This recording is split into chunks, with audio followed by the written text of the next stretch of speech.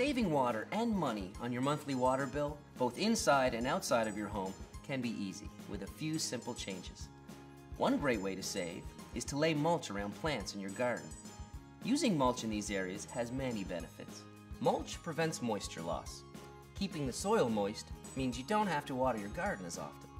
It also inhibits weed germination and growth, and any weeds that do manage to grow are much easier to pull.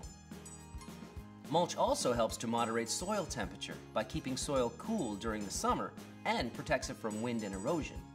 If you choose organic mulch, such as wood chips, bark chips, or moss, you get the added benefit of it providing nutrients to your garden as the mulch breaks down. You can choose to put mulch in any area that has bare soil, like in and around trees and plants in your garden. Before applying mulch, be sure to remove any weeds or grass and water the area thoroughly. You can buy mulch in a bag or in bulk and can apply it to your garden easily with a shovel or pitchfork. With a few small piles and using a rake, spread the mulch to the desired depth.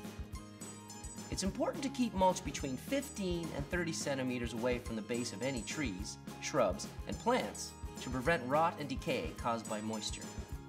Depending on the size of your mulch, apply between 5 to 10 centimeters in depth, less for finer mulches and more for coarse mulches such as bark chips.